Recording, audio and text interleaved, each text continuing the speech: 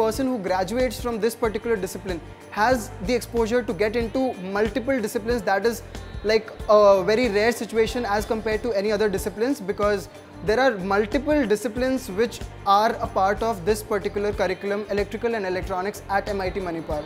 Also, when it comes to research facilities, the development that is going on in India and abroad, for example, let us consider renewable energy.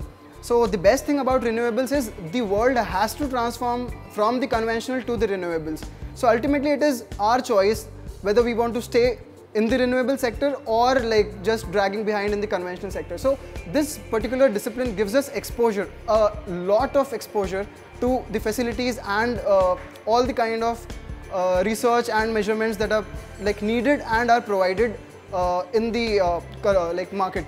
Electrical and electronics engineering branch is considered as a core branch because the electrical power system is evolving, okay, and the demand for electrical engineers is evergreen. So we have various kind of labs in our department, including circuits and measurements lab, signals and systems lab, electrical machinery lab, power systems lab, electrical lighting lab.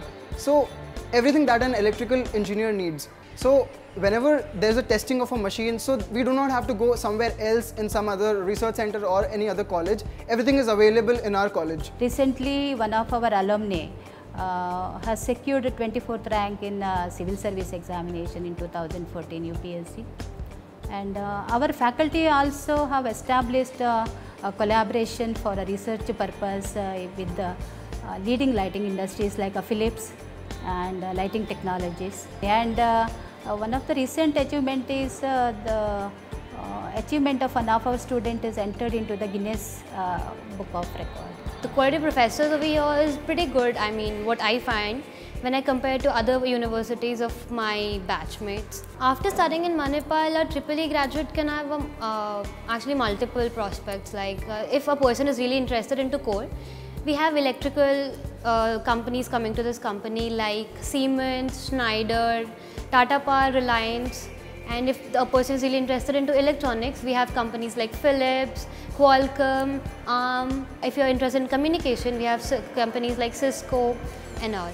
New subjects we have introduced like sensors and instrumentation, which is very much required because whenever we want to add intelligence to any of the system, that plays a major role. Sensors and instrumentation we have incorporated, and control systems, communication systems, signal processing, digital image processing.